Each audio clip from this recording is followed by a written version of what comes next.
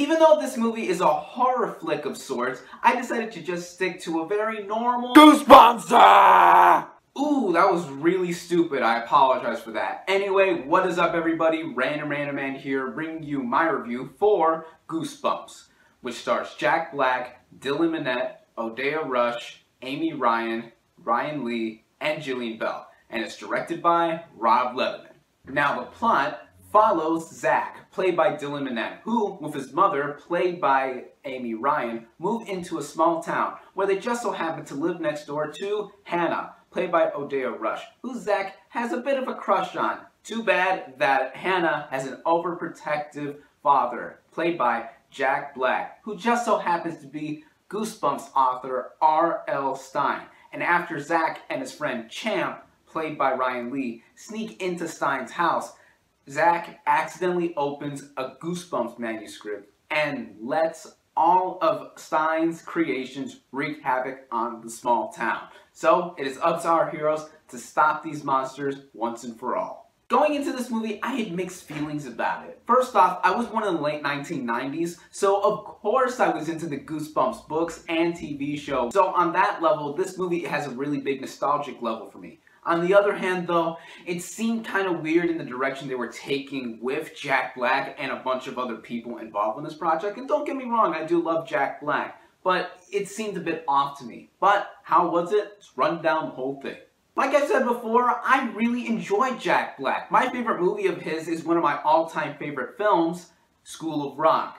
And in this movie, going back to a more comedic sense, he's very good here. I really dug him as a fictionalized version of the Goosebumps author, R.L. Stine. He sold me on his creepy factor and his all-around just comedic nature. Dylan Minnette is outstanding in this movie. I saw him last year in the film adaptation of Alexander and the Terrible, Horrible, No Good, Very Bad Day. In fact, coincidentally, I took my mom to see that movie with me last year in theaters, and this year, I took her to see Goosebumps with me as an early birthday present, and he was in both movies. He has a lead character aesthetic about him that makes him very likable. I really liked following him throughout the movie, and he definitely has a leading man and heartthrob status about him that will make him appeal to many young fans. Odeya Rush plays Hannah, the next door neighbor, and I also saw her last year in a movie, this time the film adaptation of The Giver, and she was memorable not only for being one of the best parts about that movie, but I also find her very attractive. She's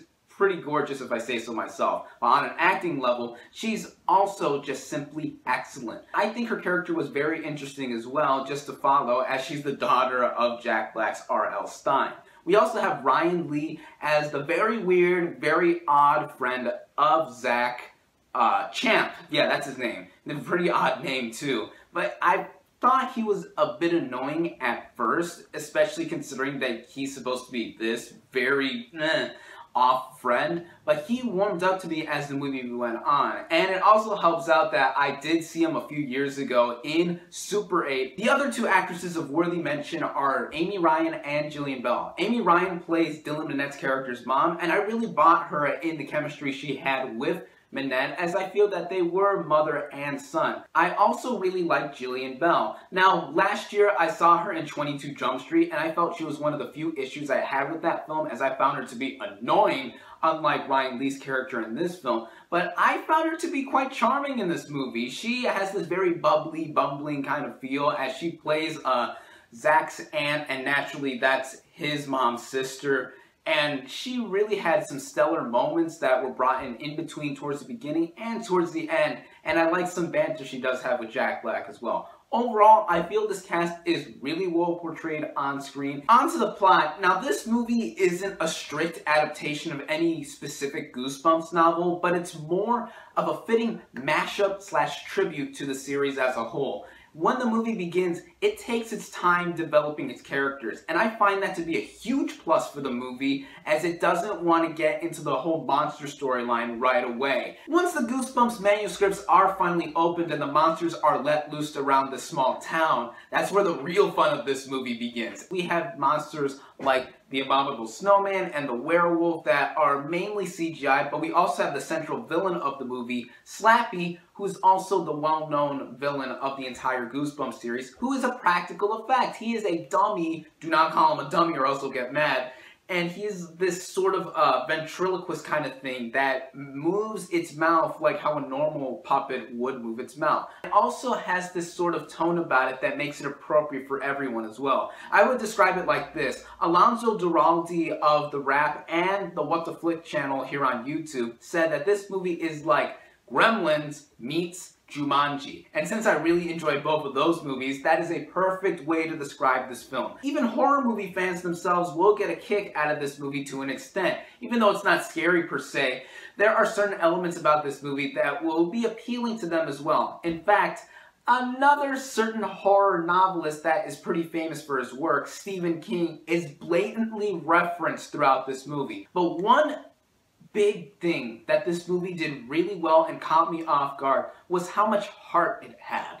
Towards the end of the movie, I would say 2/3 of the way through, there is a twist that I did not see coming that really fit well with this movie. It did not feel dropped, it did not feel implemented at the last minute. No, it felt right, and I will dare not spoil it in case you're gonna see this movie. The only real issue I have with this movie, and it's a big one if you can consider it that, is that towards the end of the movie, once the big grand finale hits, just a huge slew of monsters are shoved in at the last minute and don't really get that much time to shine. It did bother me as it felt a little bloated and pretty full on its end. It was noticeable, but not a deal breaker by any means. As for the hour and 40 minutes that you'll be spending with this movie, anyone, no matter how old you are, will definitely have a very enjoyable time. My final thoughts on this movie are that it's visually creative, has horror elements sprinkled around it that's appropriate for kids, but has humor to bring it right home. The acting all around from the cast is very likable. It has a surprising amount of heart and touching nature with it, and it's fun for everyone, whether you are young or old, or even unfamiliar with the Goosebumps franchise. These movies really never come out anymore that have this nostalgic and just fresh nature that is appropriate for younger generations. And it really is just refreshing to see a movie like this that is fun for all and just a blast to see on its own. Again, I took my mom to see this with me, and she had consistent smiles on her face throughout, as did I. I definitely recommend this movie. It is definitely very fitting for the Halloween spirit that is looming around right now and is very bright. And I could see myself watching this movie every year around Halloween because it is that enjoyable. My final verdict for Goosebumps is 4 out of 5 stars. Thank you all, as always, for watching. Be sure to like this video, comment on what you thought of Goosebumps, subscribe to my channel for more, and I'll catch you on the next movie review.